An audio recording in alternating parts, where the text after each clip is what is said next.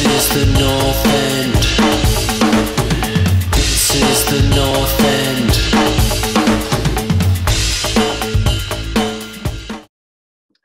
Hey everyone, and welcome to the 5 things we learned from Liverpool versus Newcastle at St. James's Park this weekend, the early game. Number 1, Jordan Henderson loves some needle.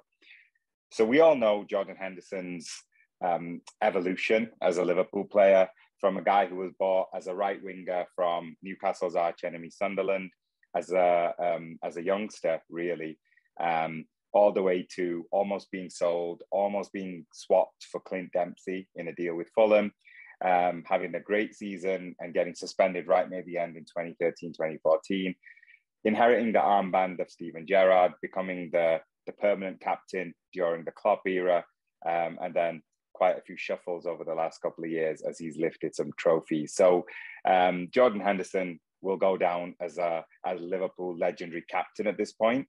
But what Saturday showed us is just how much he loves the booze and that side of the Premier League. And we know Jordan is the captain of captains. He's someone who gets people together. He's a communicator.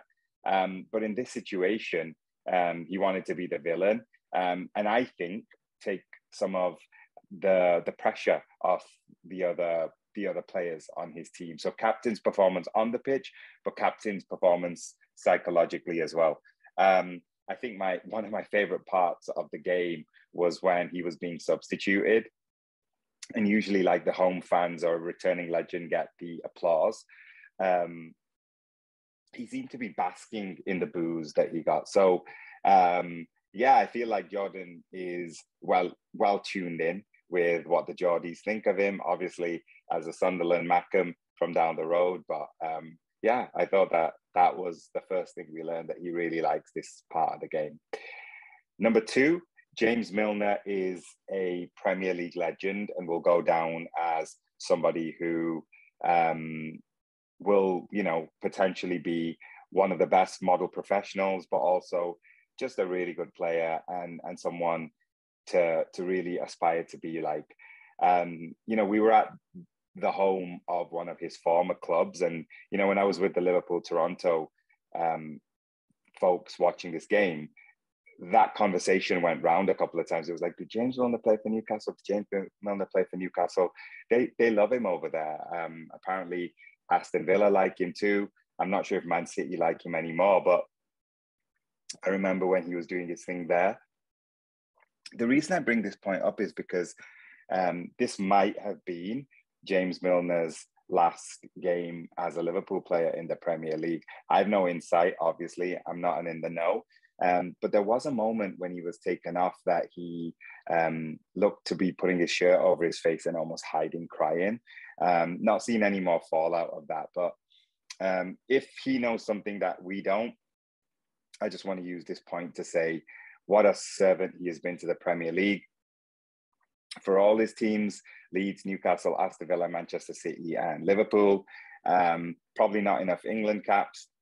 Definitely a Liverpool legend at this point. And if he is about to depart, we will miss him. But in the meantime, what a performance he had as a starter for Liverpool. Point number 3. Liverpool are on autopilot right now. They just seem to be winning games and churning out results. Now, look, this game on Saturday was not a 1-0 by any stretch of the imagination, which probably had Manchester City fans hoping for a late slip towards the end. Probably a bunch of other fan bases as well, let's be honest. But it's just so interesting how Jurgen Klopp has created a machine that just seems to run on autopilot. We'll just swap in Trent Alexander-Arnold, possibly the best right back in the world, with somebody who's not even a natural right back. Don't skip a beat.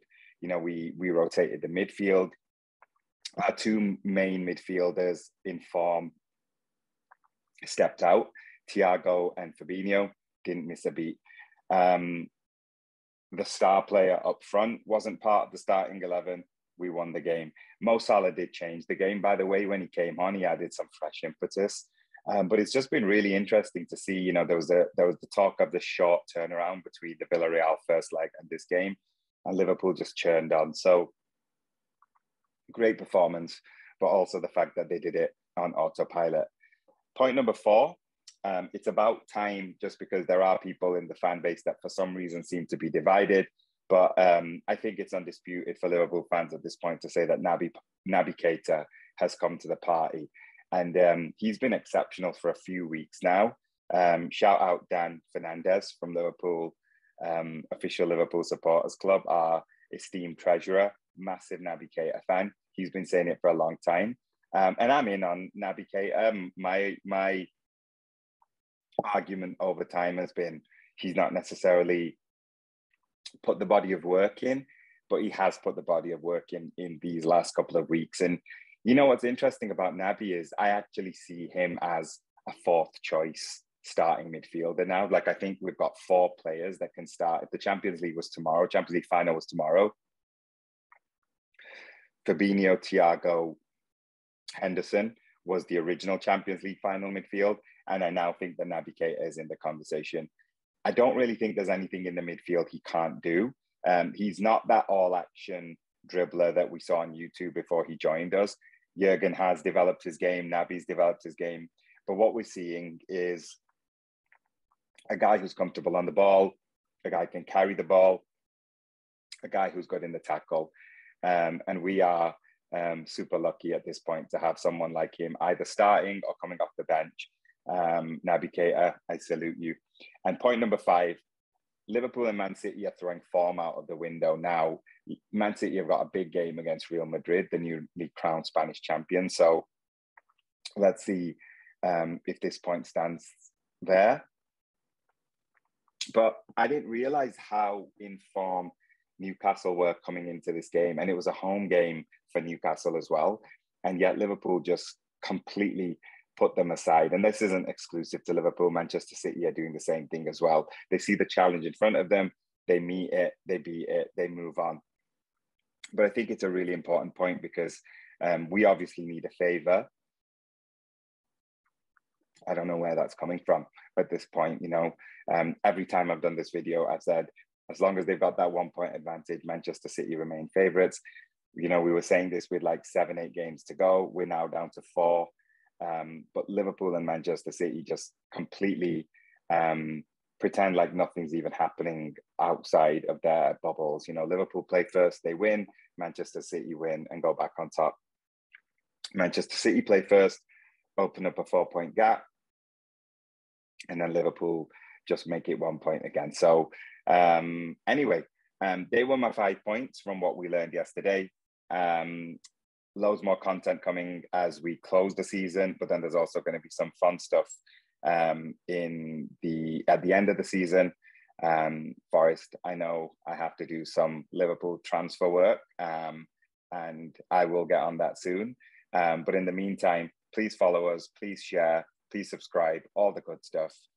This has been Aizaz. Follow the North End. I'm out. Bye. This is the North End. This is the North End.